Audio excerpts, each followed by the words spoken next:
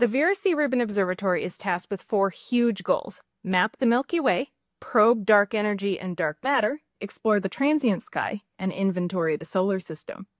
So how will it be possible to accomplish these over the next 10 years? The best way to accomplish any single one of these goals might be a terrible way to accomplish the other 3. So the many science communities behind this survey had to really strategize and compromise to achieve the best science for everybody. Some examples of decisions that had to be made include where on the sky should the telescope point, how often should it revisit each of those points, and should we spend more time looking at longer, redder wavelengths, which could benefit solar system studies, or should we spend that time at shorter, bluer wavelengths, which are good for galactic studies?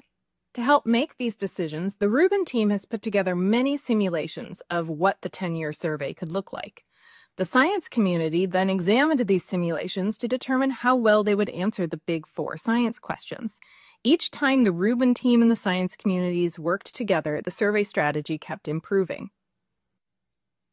The Rubin Community Workshop is one of the places where survey planning has taken place. This year's workshop was the last one before the official start of the survey.